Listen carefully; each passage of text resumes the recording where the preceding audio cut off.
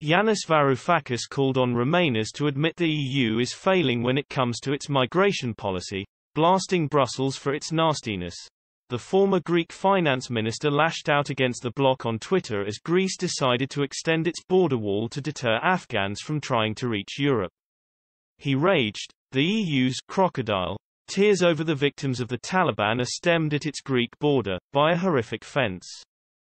As a Remainer tried to convince him this was not a decision taken by the whole bloc but just Greece, Mr. Varoufakis replied, "I wish you were right.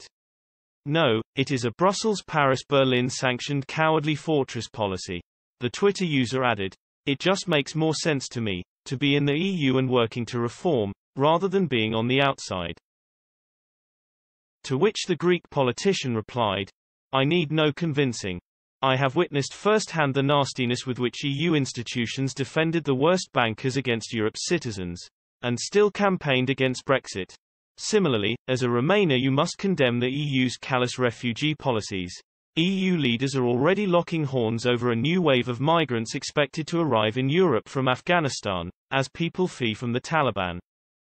Austria's Conservative Chancellor Sebastian Kurz is opposing taking in any more people fleeing Afghanistan now that the Taliban have seized power. He said in remarks published on Sunday, "Austria took in more than 1% of its population in asylum seekers during Europe's migration crisis in 2015 and 2016, and Mr. Kurz has built his career on taking a hard line on immigration, winning every parliamentary election since 2017. While the European Union grapples with what to do with Afghans who assisted it over the past 20 years, Mr. Kurz said coming to Austria was not an option.